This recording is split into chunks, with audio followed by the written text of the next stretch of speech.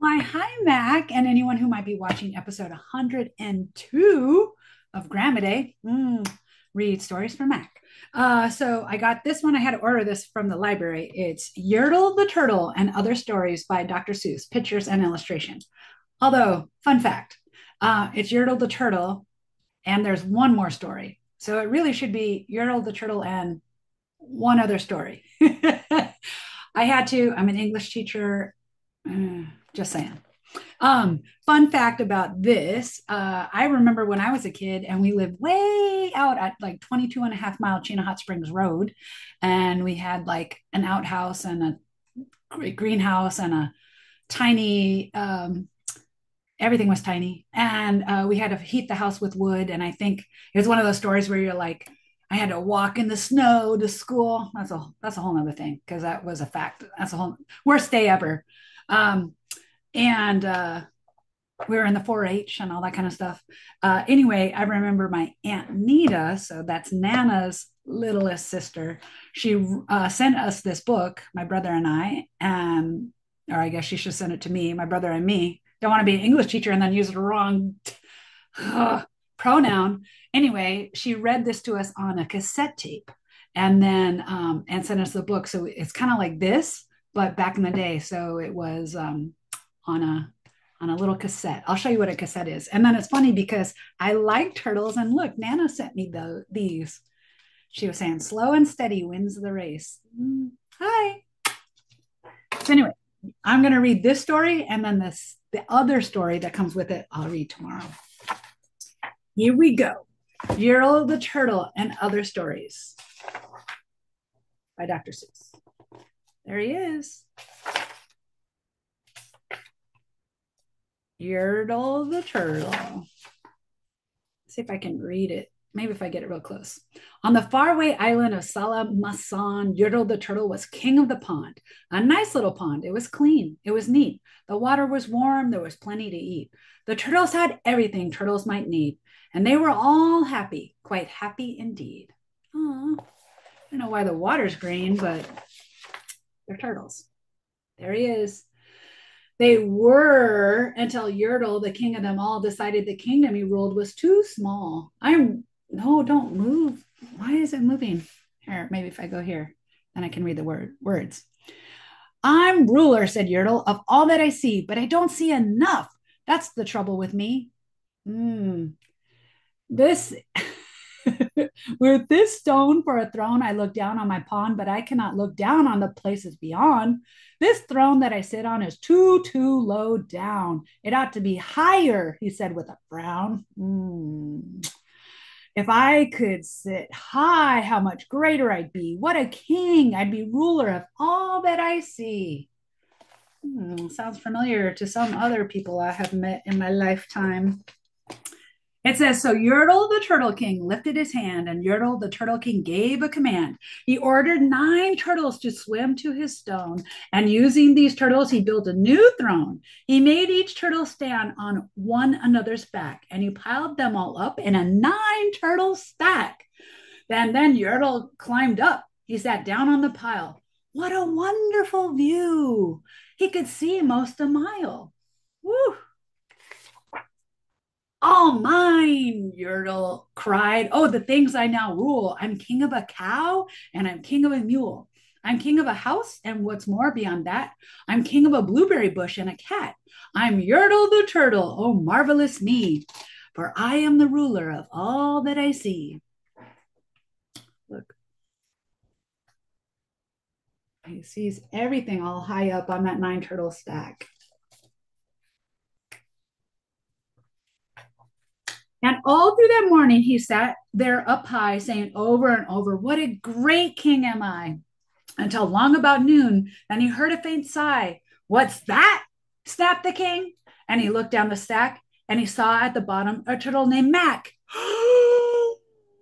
Although, look, this one is spelled Mack, but still, Mac.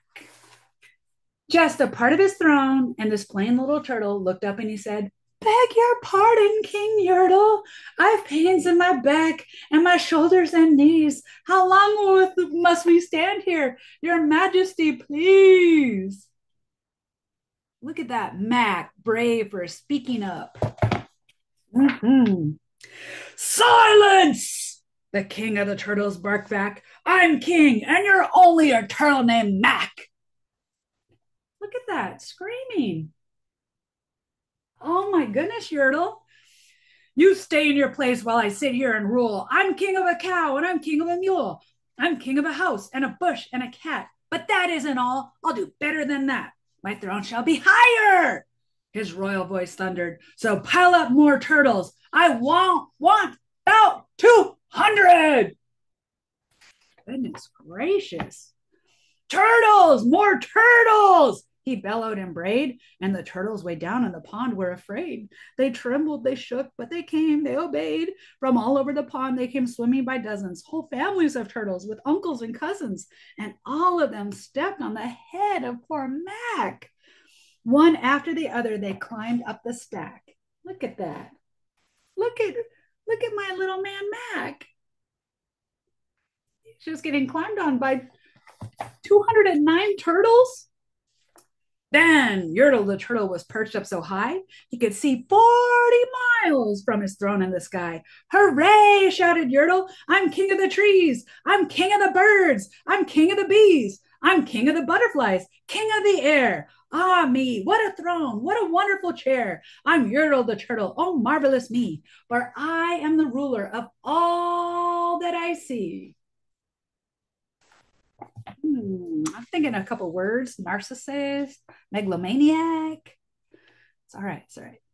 Then again from below, in the great heavy stack, came a groan from the plain little turtle named Mac. Your Majesty, please. I don't like to complain, but down here below, we are feeling great pain. I know up on top you are seeing great sights, but down at the bottom, we too should have rights. We turtles can't stand it. Our shells will all crack. Besides, we need food. We are starving, groaned Mac. Look at that turtle advocate go. Yay, Mac. Way to speak up. You hush up your mouth, howled the mighty King Yertle. You've no right to talk to the world's highest turtle. I rule from the clouds, over land, over sea. There's nothing, no, nothing that's higher than me. Look at him. I don't know what this screen is doing, but I wish it would stay still. I wish I was king of the screen. But while he was shouting, he saw with surprise that the moon of the evening was starting to rise up over his head in the darkening skies. What's that? Snorted Yertle. Say, what is that thing that dares to be higher than Yertle the king? I shall not allow it. I'll go higher still. I'll build my throne higher. I can and I will. I'll call some more turtles. I'll stack them to heaven. I need about 5,607. What in the world are you thinking? Oh, now you zoom out? Now you zoom out, screen? Oh, now you're just messing with me? I am not doing this. It is, okay. I'm just going to say it. I think AI is real. And I think it's living in my screen, messing with my recording. But as Yertle the Turtle King lifted his hand and started to order and give the command, that plain little turtle below in the stack, that plain little turtle whose name was just Mac, decided he'd taken enough. And he had. And that plain little lad got a little bit mad, and that plain little Mac did a plain little thing. He burped. Blech. And his burp shook the throne of the king. Look at him. Okay, come on, computer. There you go. He probably got pressed out of him with all the turtles stacked on top of him.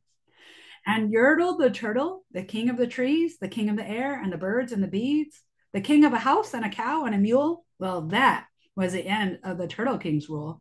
For Yertle, the king of all Salamasand, fell off his high throne and fell plunk in the pond.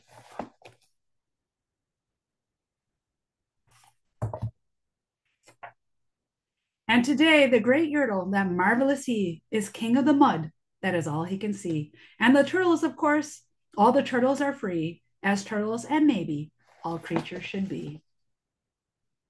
Look at that. And there's Mac. Save the day for all the turtle kingdom.